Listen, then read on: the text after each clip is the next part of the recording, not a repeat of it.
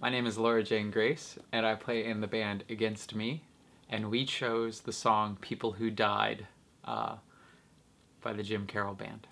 A friend of mine put that song on a playlist, and I was running to the playlist, and this opportunity came up to be a part of this comp, and that song struck me as a song that resonated and that would work really well for this, and that we would, as a band, have fun jamming on. I was introduced to Jim Carroll through Rancid. Jim Carroll's appearance on And Out Come the Wolves. I was like 15 years old when that album came out, so that was a really influential time for me. I was just getting into punk rock.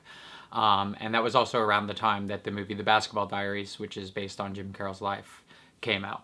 So I guess it was kind of like maybe a relative peak of commercial fame for Jim Carroll that I think reintroduced him or introduced him to a lot of people that otherwise might not have been. I don't like to think about music in that way of like I can say music saved my life, and I can say Rancid introduced me to Jim Carroll Band, but I don't want to say Rancid saved my life, because it's not right to put people on pedestals like that. It is more about music itself, you know, being there for you, and that really speaks to the idea of once you write a song and you put it out there in the world, in a way it's not yours anymore, and it is the listeners, and their interpretation of it is just as real as your intention was when you wrote the song and put it out there in the world. You know, growing up for me, those ages that we're talking about here, from 13 years old till I was 18 years old, I always had music, you know.